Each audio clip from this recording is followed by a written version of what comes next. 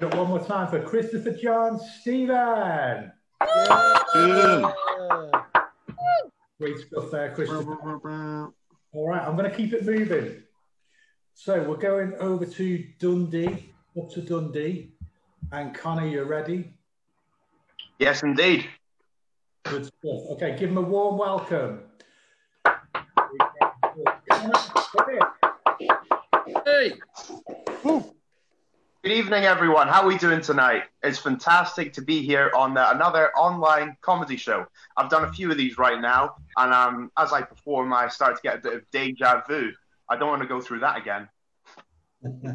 Have you noticed that a lot of people, they're trying to keep fit during the lockdown? I know some people that have been doing yoga every day, and I thought, oh, that's a bit of a stretch. I recently had a birthday. And I got a thesaurus, a really, really bad thesaurus. Not only is it awful, but it's also awful. It's important to eat healthily in these times. Important to eat healthily in these times as well. We all know the saying that an apple a day keeps the doctor away. But in these times of social distancing, remember that an onion a day keeps everyone away. It's good to practice your hobbies when you get a bit more time to yourself like this. I recently joined a secret cooking society. Yeah, a secret cooking society. But they kicked me out because I spilled the beans.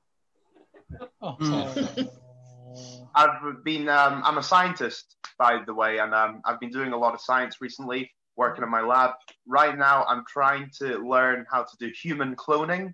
And I've almost mastered it. But if I can't master human cloning, then I won't be able to live with myself. Very good to keep busy. You got to keep busy in these times. So at the moment, I just finished writing a book on reverse psychology. Don't read it. We have a lot of fears. People have a lot of fears, and I've got a lot of fears about going back into the outside world. The thing that scares me the most is those staircases that like move up automatically. My fear of them is escalating. Oh. People tell me, they often tell me I've got zero willpower.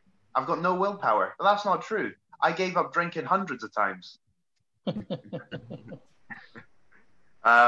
We're getting a lot of takeaways right now. I don't know about you. Eat out to help out. I know that doesn't include takeaways, but I'm getting a lot of takeaways. My favorite food is pizza, and I believe that nothing tops a plain pizza. Oh. Yeah. I've got a friend. I've got a friend who's a compulsive liar. That's what he told me, but I don't believe him. Very important to keep fit. I was talking about yoga earlier, eating apples and onions, but what I'm doing, I'm training for a marathon. I'm training for a marathon by running 10 miles every day. And it's hard work, but it'll be worth it in the long run. Oh. Nice. But I don't know about you, but I'd kill for a Nobel Peace Prize. Oh, damn.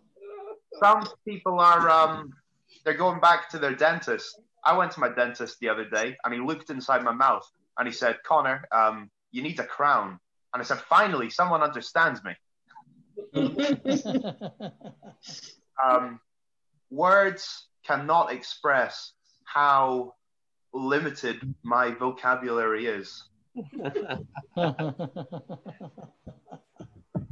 I noticed that one thing I really hate in life is judgmental people. And I can spot judgmental people. I can spot judgmental people just by looking at them. I'm a scientist, but I'm a bit of a musician as well. I'm in a band right now. It's called Missing Dog. Missing Dog. You might have seen our posters. I'm not actually working at the moment. I'm unemployed, to be honest. But I used to work as a set designer, but I got fired. I left without making a scene, though. Oh. Well, I'll just end with one more joke. I believe that people who use selfie sticks need to take a long, good look at themselves. Thank you. Good night. Nice. Nice. Yeah. Yeah. One more time for Conor Phillips.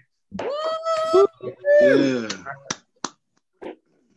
Now, I agree with Conor, actually. These Zoom nights, it can be a bit like deja vu. In fact, I've done a couple of them recently, and I did one